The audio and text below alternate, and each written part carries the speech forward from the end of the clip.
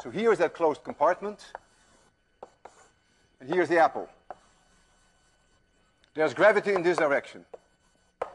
It wants to fall in that direction of gravity if I cut the wire. Now I'm going to accelerate it in this direction. And when I do that, I add a perceived component of gravity in the opposite direction. So I add a perceived component of gravity in this direction. So this apple wants to fall down because of the gravity that I cannot avoid, and it wants to fall in this direction. So what will the string do? It's very clear, very intuitive. No one has any problem with that. The string will do this. Now I have a balloon here.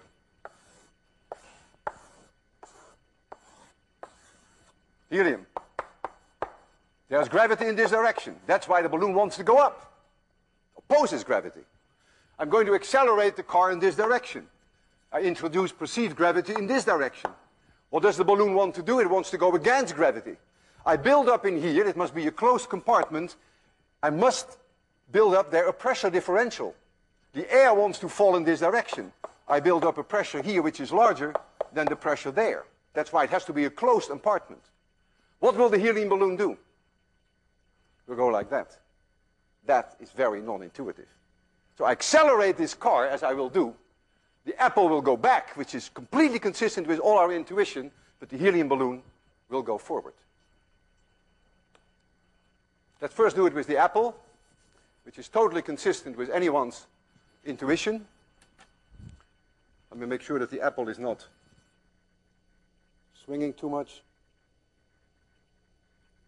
Now it only happens during the acceleration.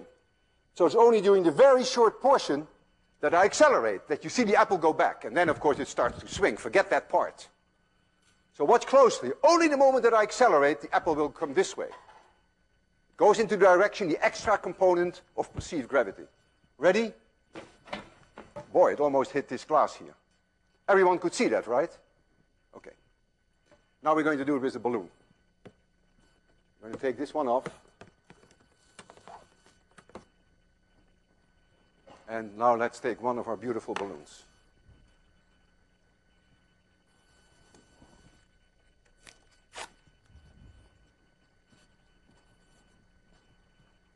So we're going to put a balloon in here. It has to be a closed compartment so that the air can build up the pressure differential.